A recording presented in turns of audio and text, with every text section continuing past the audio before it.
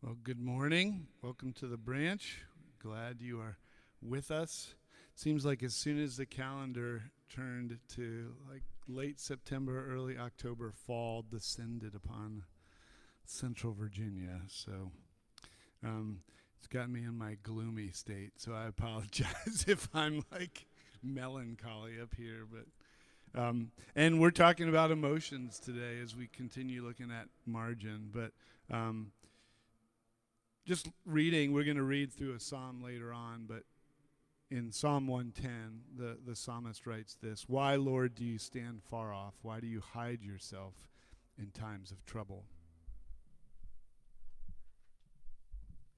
And I think if we haven't been there, we probably will be, or maybe we are even currently there, that place where we wonder, is God really there? Is he listening? And so as we're in the right place, coming to seek him in that. And so why don't we stand as we worship together.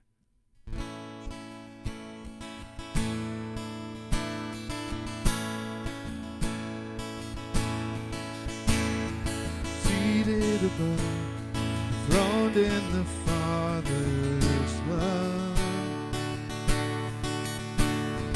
destined to die, poured out for all mankind. God's only Son, perfect and spotless one. He never sinned, suffered as if he did. All authority, every victory is yours. All authority, every victory is yours. Savior, worthy of honor and glory, worthy of all our praise, for you overcame.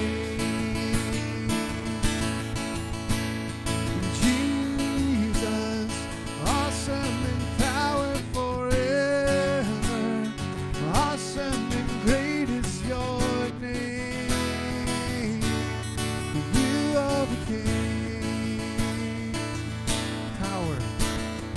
Power in hand, speaking the Father's plan,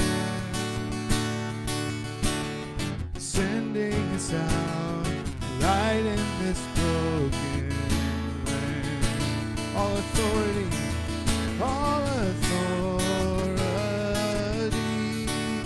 every victory is yours. All authority, every victory is yours. Savior, worthy of honor and glory, worthy of all our praise, for you overcame.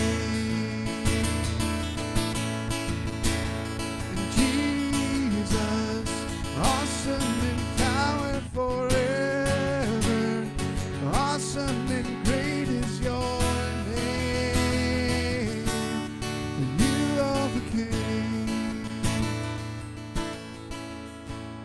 And we will overcome by the blood of the Lamb and the word of our testimony. Everyone overcome, and we will overcome by the blood of the Lamb and the word of our testimony. Everyone overcome, we will overcome, and we will overcome by the blood of the Lamb and the word of our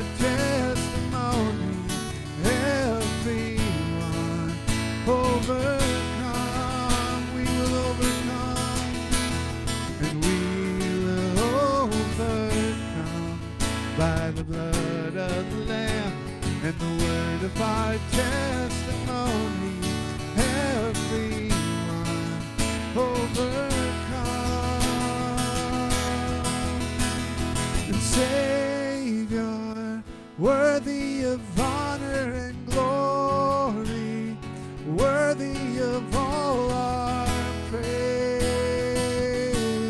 For you overcame, Jesus, and Jesus, awesome in power forever, awesome and great is your name. For you overcame, Savior, and Savior, worthy of honor and glory, worthy of all our praise. For you overcame. And Jesus, awesome in power forever, awesome and great is your name. For you overcame.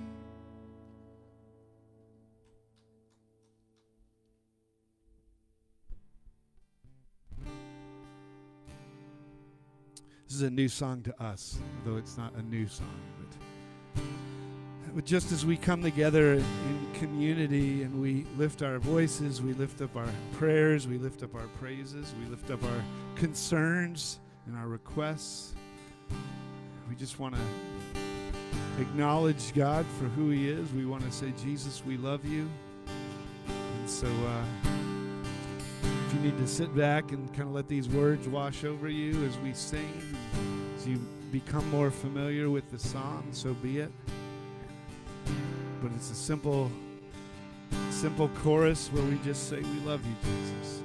And so, all things have passed away. Your love has stayed the same. Your constant grace remains the cornerstone.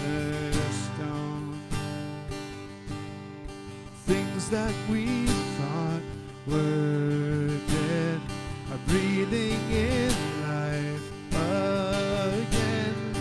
You cause your sun to shine on darkest nights. For all that you've done, we will pour out our love.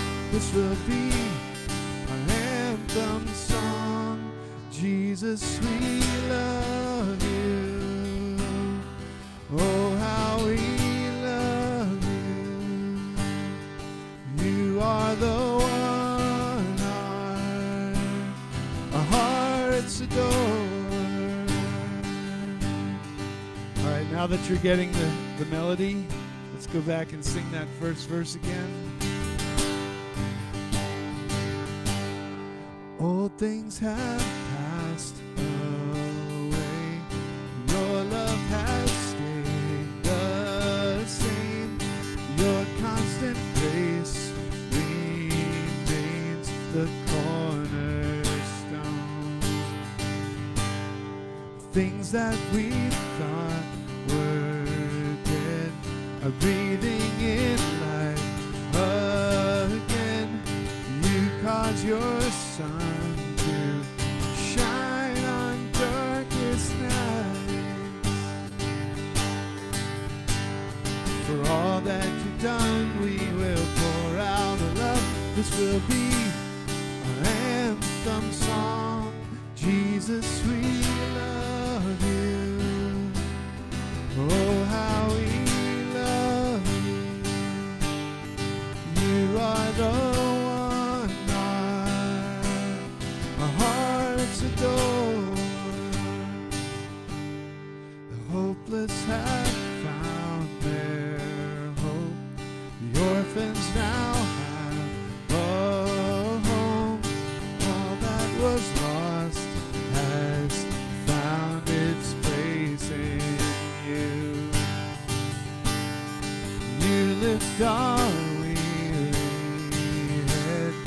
You make us strong instead. You took these rags and made us beautiful. For all that you've done, done, we will pour out our love. This will be our anthem song. Jesus, we love you. Oh, how we love you. You are the one our hearts adore. Jesus, we love you. Jesus, we love you. Oh, how we love you. You are the one our hearts adore.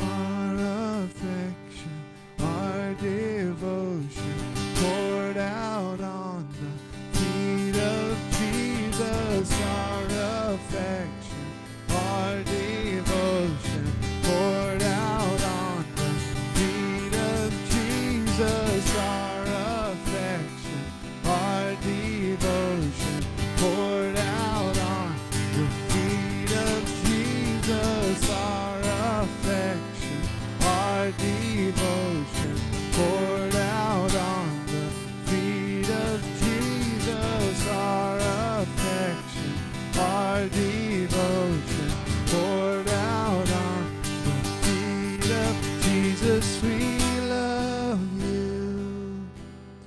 Oh, how we love you. You are the one our hearts adore. Jesus, we love.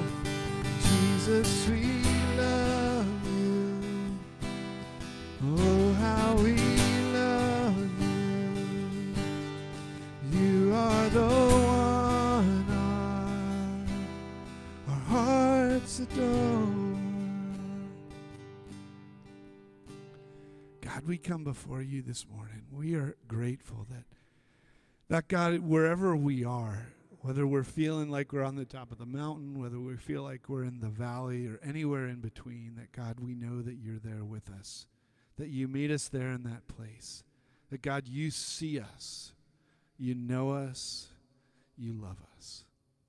And so God, as we continue to come together as a community, we look in your word, we celebrate this meal that you and your disciples celebrated together, that God, we would be mindful of what we receive through you, what we receive from each other in community, sharing life together, being transformed and shaped and molded into who you call us to be. And so, God, we give you ourselves, knowing that you take all of who we are, even when we feel broken and cast aside, and you restore us and you use us for your glory. Thank you. In Jesus' name, amen. Go ahead and be seated. I'm looking at the kids and saying, be dismissed. But kids can be dismissed. Y'all can be seated.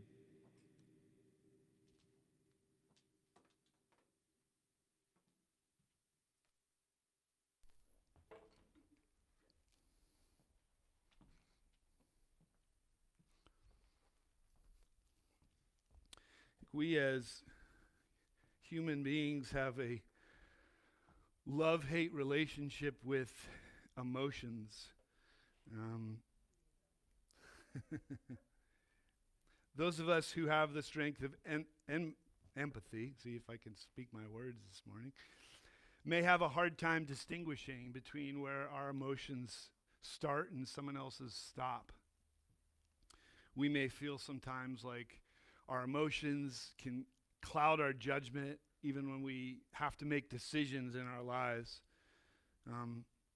Some of us might struggle with depression and come to that place where we feel like we've got to be on all the time for everybody else, and meanwhile, deep inside, we're just dying, and we feel like there's just we're barely holding on, but we've got to put on this front and this face that, hey, everything's great. You know, others of us have been taught that that's the way we're supposed to be. Put on a front, put on a face, and stuff down those emotions as far as you possibly can. You know, they're not reliable. In fact, they're of the devil, and you need to just run away from them. They're not safe. They need to be avoided, and doing anything less would be to acknowledge our weakness and vulnerability. You know, never let them see you sweat. Definitely don't let them see the chinks in your armor and expose your weakness or your vulnerability that someone else might take advantage of at some point in the future. You know, if we're honest, we experience highs and lows in life. If you haven't, then congratulations. Talk to me about your secret at some point. But for me, I've been there before. Traditionally, the fall has not been my favorite season. And so some people are like, how is that possible? I love the fall. Oh, pumpkin spice, everything, And it's not me. And I struggle, if I'm honest, I've had enough happen in my own life that anytime that I feel like I hit this high point in my life, I'm always looking around over my shoulder, bracing myself for what's going to kind of knock me down. And I'm almost afraid to rejoice and relish that moment because of what's lurking like right behind it. There's troughs and there's valleys in life. I brought my little bobblehead this morning. Someone thought it was a bobblehead of me. So I was like, I didn't realize I was that fat, but I guess I am. This is Charles Spurgeon. See, I keep that in my office as a reminder. And I read a lot of books, which is a blessing and a curse. First of all, I can never remember what I'm reading and where I read something. The other thing is that everyone recommends books to you too. So thanks to my friend Sam out there, we are reading a book together called Spurgeon's Sorrows, which is about the struggle emotionally that Charles Spurgeon, who is a famous pastor, had with his own emotions. And this is what he said. He said, "The mind can descend far lower than the body, for in it there are bottomless pits. The flesh can bear only a certain number of wounds and no more, but the soul can bleed in 10,000 ways and die over and over again each hour." And some of you are like, I have no idea what he's talking about. And then others of you are like, oh my gosh, he read my diary. I can't believe that he can articulate something like that. C.S. Lewis, who we've talked about a lot in this series on Margin, he understood the emotionality of human beings as well. And in 1963, he wrote this. He said, "No natural feelings are high or low, holy or unholy in themselves. They're all holy when God's hand is on the rein. They all go bad when they set up on their own and make themselves into false gods." So two perspectives on emotions. And as we've been doing throughout the series, as we've been looking at this idea of creating margin in our lives, today we talk about that idea of emotional margin. What do we do with that? And we've been looking kind of through the lens of C.S. Lewis's book, The Screwtape Letters, a book that he wrote as kind of an imaginary thinking about what the exchange would be between a demon in training and his seasoned and experienced uncle. And in that, Uncle Screwtape writes to his nephew and says this. He says, "Humans are amphibians, half spirit and half animal. The enemy's determination to produce such a revolting hybrid was one of the things that determined our father to withdraw his support from him." Now remember, when he says our father, he's not talking about our father, he's talking about our father, right? Like the devil, okay? So as spirits, they belong to the eternal world, but as animals, they inhabit time. This means that while their spirit can be directed to an eternal object, their bodies, passions, and imaginations are in continual change. For to be in time, it means to change. Their nearest approach to constancy, therefore, is undulation.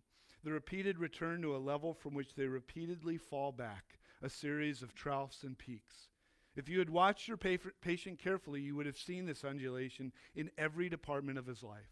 His interest in his work, his affection for his friends, his physical appetites, they all go up and down.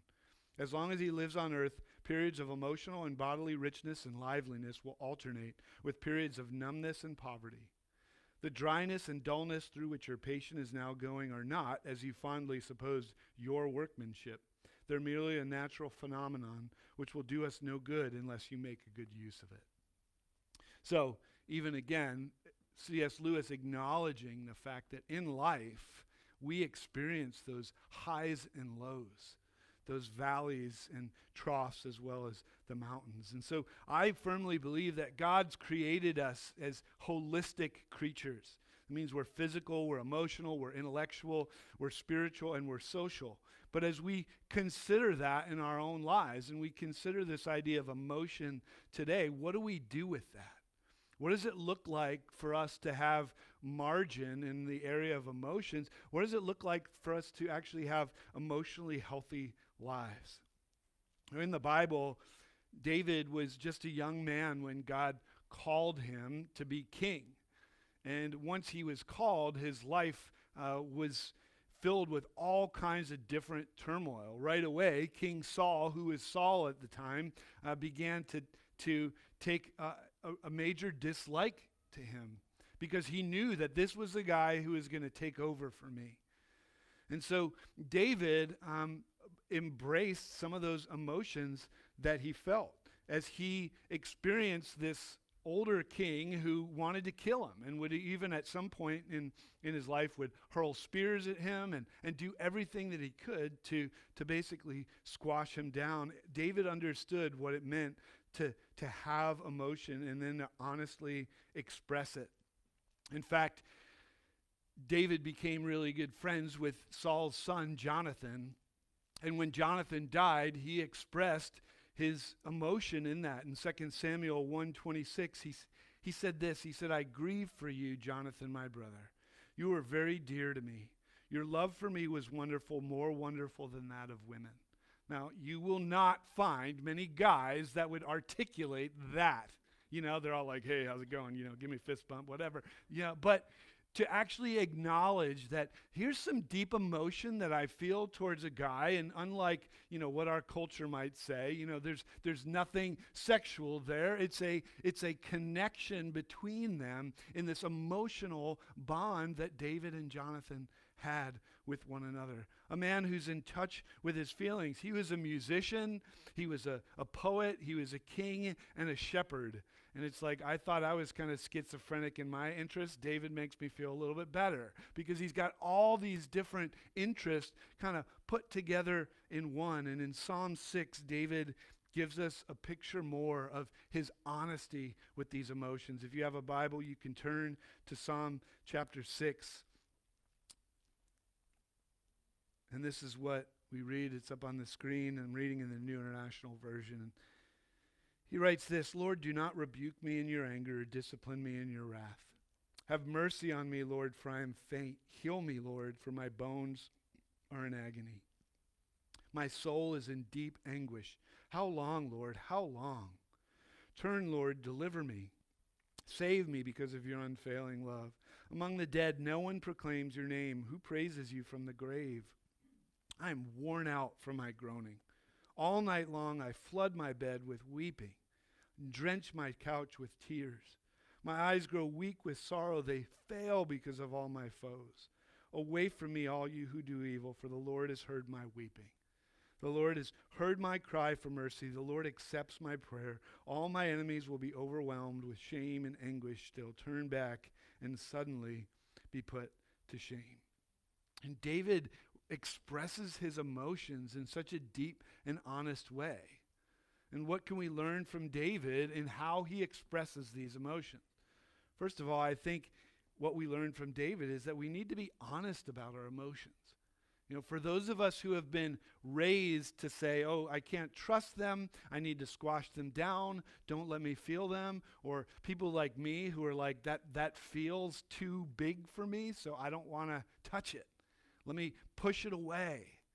Instead, we need to be honest about them. You know, so many of us, I think, have been taught that we need to just, you know, if it's not trustworthy, then just put it away. Hide it and forget about it. Peter Scazzaro, who was a pastor in New York, has some great stuff about emotional health. One of the books that I'm quoting from today is Emotionally Healthy Spirituality. It's a great book that he talks about this idea of learning how to move into that space of being healthy in our emotions. And one of the things that he says is if we aren't emotionally healthy, we can never be spiritually healthy either. And again, because we are holistic creatures and God created us as such, he doesn't say, hey, get physically healthy, but it's okay if your spiritual life and your emotional life are a train wreck. No, he's saying, hey, how do we move towards a place of wholeness and health in every one of the areas of our lives? Because if we're not moving towards that, if we're not emotionally healthy, then we're never going to be spiritually healthy. And it's going to start manifesting itself in so many different ways in our lives. He writes in his book, Emotionally Healthy Spirituality, Scazzero says this. He says, it's true that some Christians live in the extreme of following their feelings in an unhealthy, unbiblical way. It's more common, however, to encounter Christians who do not believe they have permission to admit their feelings or express them openly. I mean, maybe you've been in that place before. Maybe you've been in churches. Maybe you've heard pastors who have said, hey, whatever those emotions are, like turn them aside, forget about them. You can't trust them, go away. I'm telling you right here, that's not what God calls us to. He says that we need to take them out. We need to be honest with them, put them in front of us. And some of you may or may not be familiar with the Enneagram. It's a personality profile and typology that kind of puts people into these different categories. I'm an Enneagram 8, so the emotion that I do well is anger. And one of the things that I've really had to wrestle with over the last couple years is, does this really mean I'm angry, or is it hiding something else? Because me being vulnerable means that I need to say, hey, that's not really anger. In fact, I just had this conversation not too long ago with one of my kids. Because anger came out, and I realized that that anger was masking something else deep inside. It was fear. That if I was really honest, and I pulled that anger out, and I looked at it, and I said, yeah, it doesn't really mean I'm angry. It really means that deep inside I'm scared to death. And I need to be honest with that. And you know what? It sucks. It doesn't feel good. But once I get it out, once I say, okay, what is this? And what am I supposed to do with this? Then I have to ask myself, like, is this really coming from where I think it is, or is it hiding something else in my life? And I think sometimes when we pull out those emotions in our lives and we kind of take a look at them, we put them on the table, we say, where's this coming from? And God can give us enlightenment as well about where did this come from? Then we start moving to this place of health and wholeness again. You know, there are two things as we think about David and we look at his whole life and consider him, and that we can see about him and his emotions. First of all, David was a man after God's own heart, right? Like he's the only person in the Bible that anyone ever, that phrase was used of. You know, nobody else is said to have been a man after God's own heart. And the second thing is he was imperfect. And some of us might say, well, how is that possible? Isn't that kind of a paradox? Like those two don't really fit well together. And yet to me, the way that I see it is that God loves imperfect people. He loves us even in our brokenness, even in that place where we're saying, you know what, God, I don't feel like I've got anything. I feel like all these emotions are clouding my judgment. They're suffocating me. David was a guy who committed adultery and murdered. He was still called a man after God's own heart. And God still loved him. And maybe there's someone here today, either here in the space or watching after the fact or listening after the fact, that needs to hear this. That if you feel like your emotions are like completely out of control and you're thinking to yourself, you know, how could God ever use me? Hear this now. God loves you. And God wants to heal you from feeling like you're completely out of control in that area. And that's what we see David do. Another thing that we can learn from David is that he acknowledged those things, but he didn't just leave them there. He didn't say, hey, I'm going to put them on the table and then peace out, I'm gone. He said, I'm going to put them on the table. I'm going to see what I can see and make of them. And then I'm going to say, God, I need you to look at this and say, hey, what do I do with this? I mean, David admits his groaning and crying. I mean, these verses, like if you have any empathy in your heart, you're thinking like you just gotta give him a hug after this, right? Like all night long I flood my bed with weeping, and I drench my couch with tears. My eyes grow weak with sorrow. They fail because of all my foes. I mean, that's some deep emotion that David is expressing there. But then David goes on. And he says, away from me, all you who do evil, for the Lord has heard my weeping. The Lord has heard my cry for mercy. The Lord accepts my prayer. We need to believe and trust that when we share that deeply and honestly with God about what's going on in us, that He hears us. But we don't just simply bring it to Him. We do need to unpack it and say, hey, where is this coming from? What's the origin here? And then we also have to be willing to call out those emotions and fears. You know, over the last few years especially, I feel like this idea of authority and God's authority over all things has really kind of come through for me. And realizing that sometimes we just need to name things. We need to call them out, and we need to trust that the power and authority of God is going to vanquish those things. It's going to knock them down. And so if there's an emotion that we're struggling with that we feel like it's taking over us, then call it out. Like, hey, God, take this anger. Man, I hate to admit my weakness. But sometimes that's what God's calling us to do. He's saying, put it on the table, call it out, and say, God, my God's got authority over it. I don't. But guess what? Through His authority, I have His authority. And what did Jesus say before He ascended into heaven? He said, all authority, not some authority or 10% of authority. He said, all authority in heaven and on earth has been given to me. And then He extends that to us as He calls us to go into the world and make disciples. That authority that God has that's been given to Jesus is given to us as well. And we have dominion over those things. Scazzero also writes this in his book. He says, when we do not process before God the very feelings that make us human, such as fear or sadness or anger, we leak.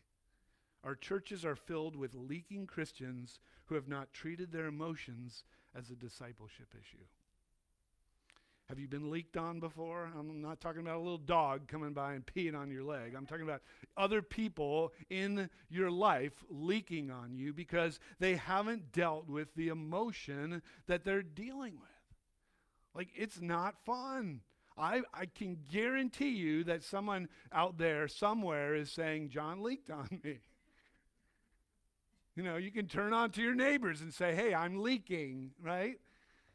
All of us will leak if we don't. That's the thing. Like, those of us who have been taught to just squash it down, I mean, the engineer in me is thinking about pressure buildup and stuff, right? Like, you can squash stuff down as far as you think that it will go, but it will always rear its ugly head.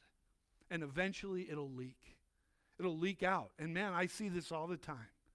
You know, I've had some incredibly emotional weeks as of lately, and I know that I've been leaking all over the place. And like, this is not intended towards this person or this person or this person, but because I haven't said, hey, God, here are these emotions. Take them, do something with them because I am powerless against them.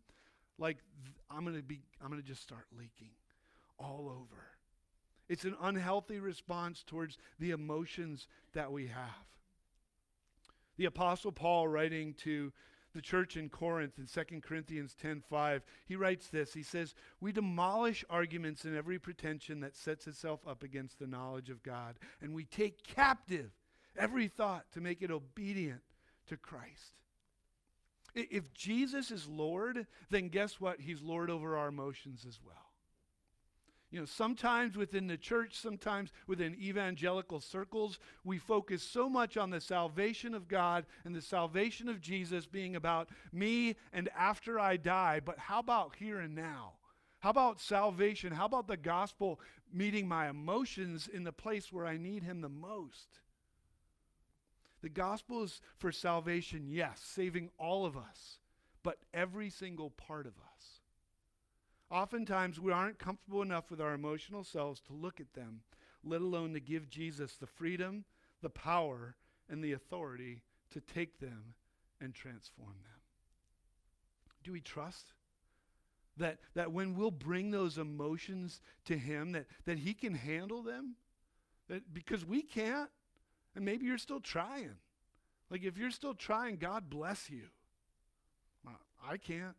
One of the things that we've said throughout this series, and I'm going to keep until we bring this series to a close, keep saying it, is that part of having margin in our lives is admitting our own inability to do things, our own weaknesses and insufficiencies, our capacity to do something or not do it.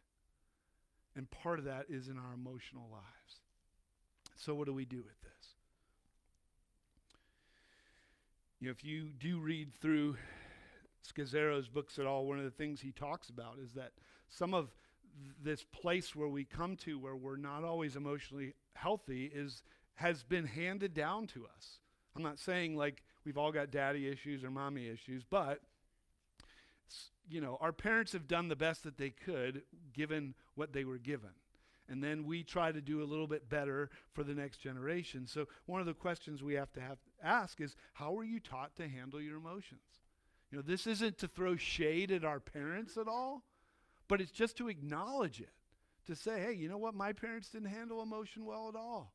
Like they were really bad at it. They squashed it down. Or they were like either all or nothing. And it was either like rage or it was like unfeeling stone. But be honest about it. You know, if it means having a hard conversation with your parents, hey, have at it. Second question is this: are we giving our emotions the margin that they need? Look, like I know we can go to the extremes here. I'm not saying let's go get our guitars, put a fire pit around, sing Kumbaya, and all have our lovey-dovey feelings with one another. That's not what I'm saying here. I'm saying just be honest with them. When something extreme comes out, ask where it came from. Why is it there? And what do I need to do with it? And what can God do with it? And so practically this week, what steps can we take towards emotional margin and health? You know, maybe it means like talking to somebody. Maybe it means like, hey, you know, for a long time, I think we're at a place in our country where mental health is losing some of the stigma that has surrounded it for a long time. I think we're in a better place as a country now where we can acknowledge that, hey, maybe there might be something going on, something like depression or other things. There's emotions there that are running rampant, and we may need to talk to someone. We may be at a place where we've stuffed it down for so long that we need to say, hey, I need a doctor, I need a psychiatrist, I need somebody who can prescribe something because physiologically in my life, I have squashed it down so much, or I've had so much trauma in my life that I need something that's going to help me overtake it. I believe that God uses doctors and other professionals to help us move towards a place of health and wholeness. And that he can do that, and that if we need to seek that out. You know, I'm not going to say, hey, everyone's going to be healed by like me putting their hand on them and that's it. No. God gives gifts to all people, and he uses those people for his glory as well. So what can we do this week to understand and to become a little bit more emotionally healthy than we were last week? You think about emotional people in life, I mean, the disciples were full of some emotional people. I mean, Peter, he's one of the people in the Bible that I look to and I say, man, like if you ever want to feel better about your own emotional outbursts, just look at Peter, man. I mean, he pulled out a sword and cut off somebody's ear, right? Like, I haven't gone that far yet. Yeah, thanks for that vote of confidence. But like Jesus pulled all these people together, all these people who just had all these emotions. One of them was a zealot and was trying to politically take over. And one of them was a tax collector. He was a cheat. He was like used to like screwing over the people around him. Peter, he was an Enneagram 8 too. He had to be. I mean, the guy just came out like guns blazing and everything. And yet God, through Jesus, pulled them all together. And for 3 years, he invested in them. He poured into them. And then he turned over tables with them. He literally and figuratively did that. Because he came to this table the night that he was betrayed with his disciples, this ragtag group of emotional men coming together. And he said to these disciples, this meal that we've celebrated before, he took the bread and he broke it.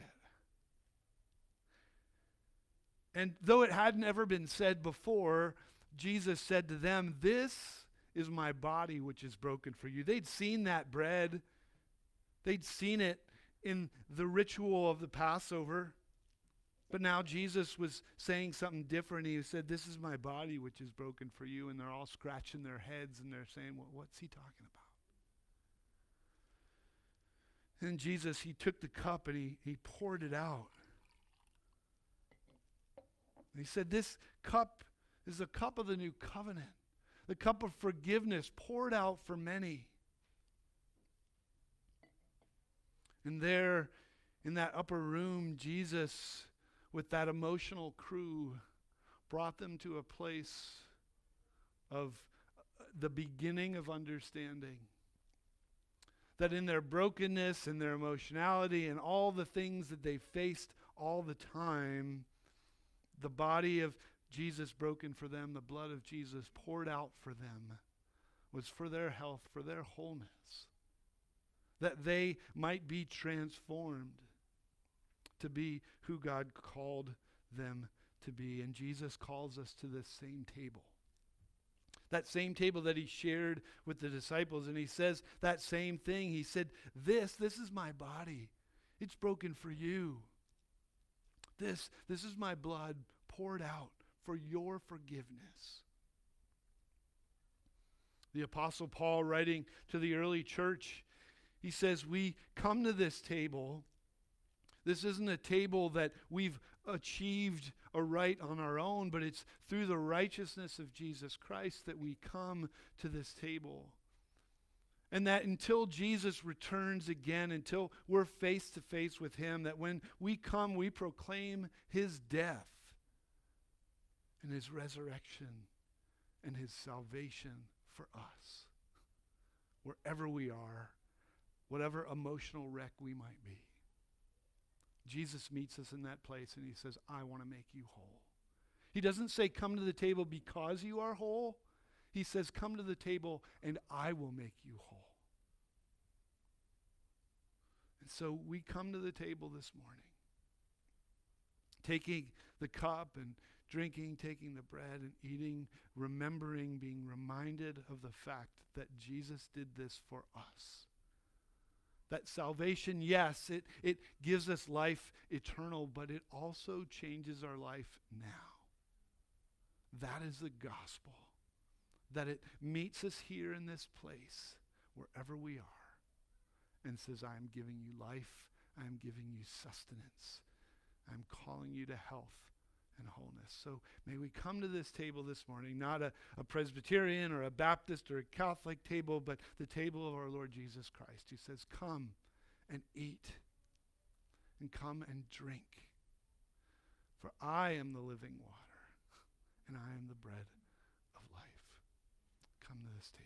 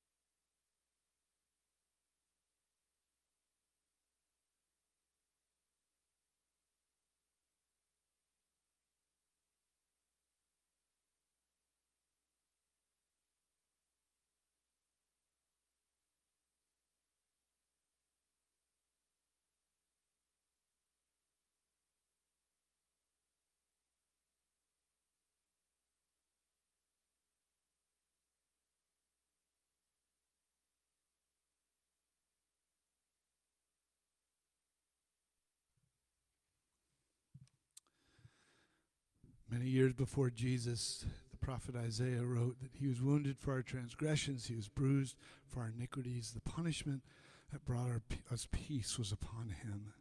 With his stripes we are healed. God suffered and entered into our suffering, not so that he could just empathize, but so that he could take it on and heal it, and that we might experience freedom. You know, this seemed like a good song for us to close with, this idea that we are no longer slaves. And the song says, I'm no longer a slave to fear, but I'm not the only, I think I suffer from way more than just fear. And maybe some of us are in that same place. So as we sing this song, as we stand together again, if you need to fill in that word with something else, you know, I'm no longer a slave to depression. It doesn't necessarily work real well with the words, but I'm no longer a slave to anger. Whatever it is, whatever that emotion is, even just calling it out and trusting that God can do something with it and bring us freedom and bring us wholeness. You unravel me with a melody. You surround me with a song of deliverance from my enemies, till all my fears are gone. I'm no longer a slave to fear. I am a child of God. I'm no longer a slave to fear. I am a child of God.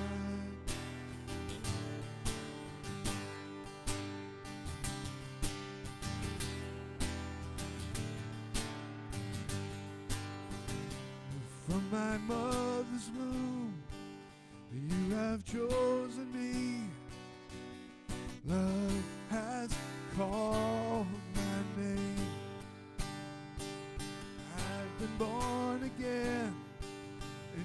your family. Your blood flows through my veins. I'm no longer a slave to fear. I am a child of God. I'm no longer a slave to fear. I am a child of God.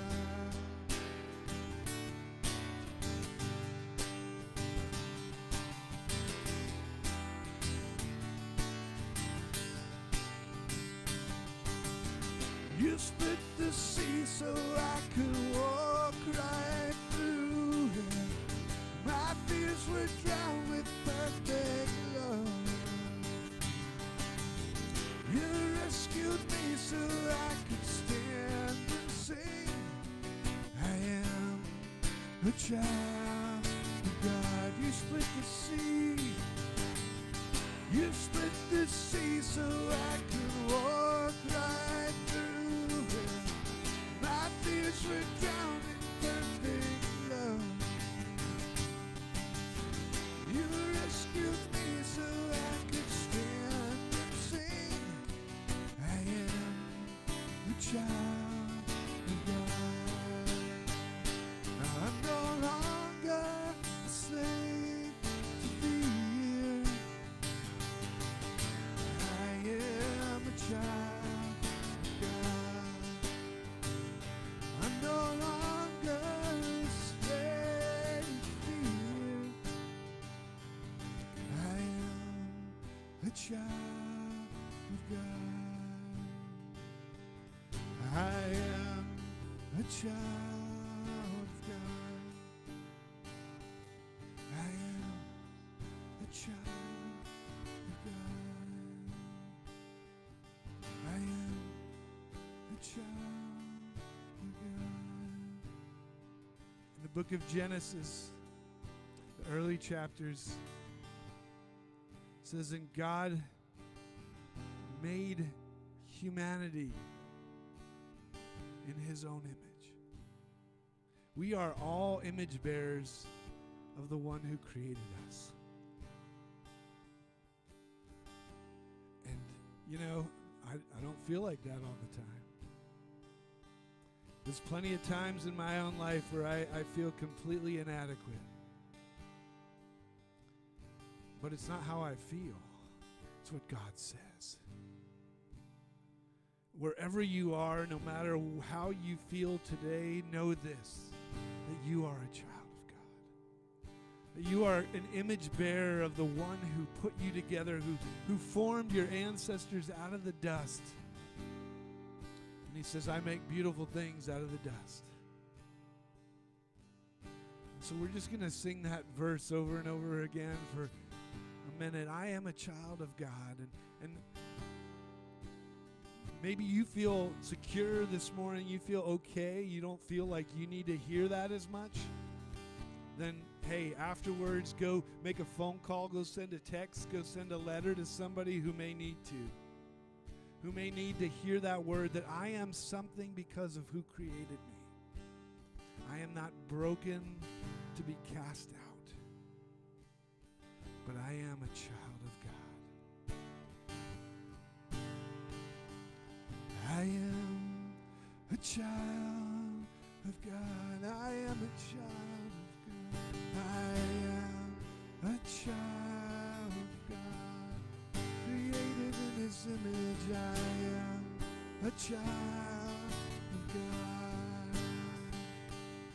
I am a child, and I am no longer a slave. I'm no longer a slave to fear. I am a child of God. I'm no longer a slave. I'm no longer a slave to fear. I am a child of God. I am a child of God. I am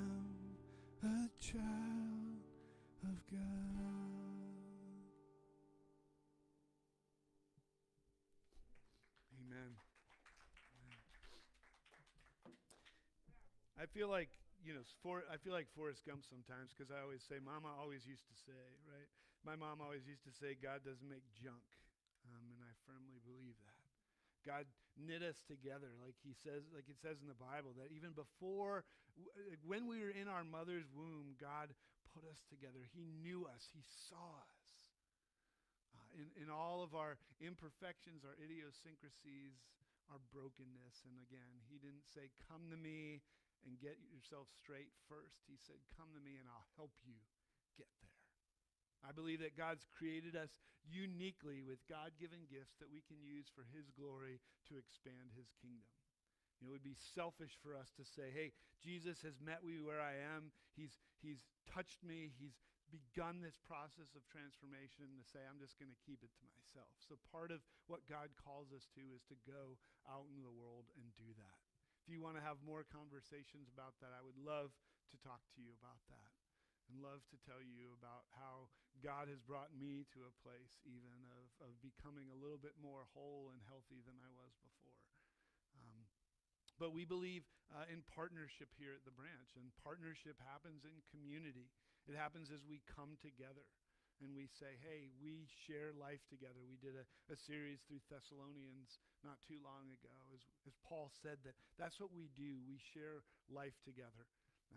And we do our best to make sure that we're publicizing that out. We're giving people opportunities to do that. Just a few weeks ago, we started our around the table dinners, and we had our first one, and we invite you, if you haven't signed up already, to join and be part of one of those dinners. We've got two more, one in October, one in November. One's on a Thursday night, one's on a Wednesday night. If those times don't work, it's okay. We're going to do these again come January, February, March, and April, and already have some people lined up who want to do that. The intent isn't for us to come have a Bible study or do anything other than to just enjoy one another's company. And we're grateful for those who have said, hey, we want to open up our homes and invite people in and share our gift of hospitality. And so thank you for all those who have done that. Thanks to those of you who are brave guinea pigs who have already attended one of these. I'm grateful for that and grateful to hear the stories about people connecting and just enjoying one another's time, one another's company together. If you want information, you can go on our Facebook page and you can check out what's going on there. Encouragement through the week as we share out stuff too.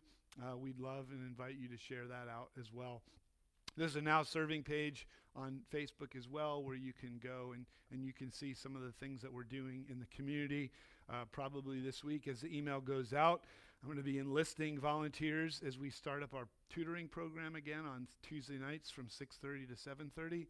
Those of you who have done it before will probably get a personal touch from me to see if I can convince you to come back again. It was a great experience, and if you are on the edge and want to talk to somebody who did it last year, I did, my son did, there are others in the room too who did. We would love for you to do it. So yeah, it's open to anyone from 15 or 16 up. We would love for you to be a part of that and to help as we continue to seek the peace and prosperity of the place where God has planted us. You can go on our Facebook page as well, go onto our website. Our website has other information. If you're not on our mailing list, I do my best to only send out one email a week and not flood your inboxes with stuff. So I try to keep it as concise as possible and just tell you about a few things that are going on. If you're not on that, if you're not getting those updates, just shoot an email to thebranchashland@gmail.com and would love to get you on that list so that you're in the know about some of the things that are happening. We partner with others in our community. We partner with other churches. We partner with a school in our community. We partner with the YMCA, partner with the Community Service Board, and are always grateful for the relationships that have been built through that. And so if you want, again, more information about those things, you can send me an email or a message. Come talk to me. Would love to tell you about some other opportunities.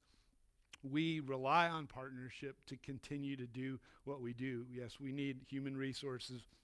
We need financial resources as well. And so there's a few ways that you can partner with us financially. We'll put those up on the screen. You can scan those different things as well if you want. I know that partnership looks different for everyone, and that depending on our stage of life, depending on what's going on, we may only be able to partner in certain ways. That's fine. Understand that. Know that we value partnership, whatever it looks like for you. If you're at a place where you can partner with us financially, we welcome that and are grateful for that. I'm grateful for how God has brought us to this place. We just celebrated 3 years, 3 weird years, because COVID kind of made us all have a 2-year blur in there somewhere, I think, too. But God's kept us here and is growing us, and we're grateful for those who have come alongside and said, hey, we want to partner with you in ministry, in prayer, in service, financially, whatever that looks like. Thank you for that, for those who are doing that, whether you're here in person, whether you're watching or listening online.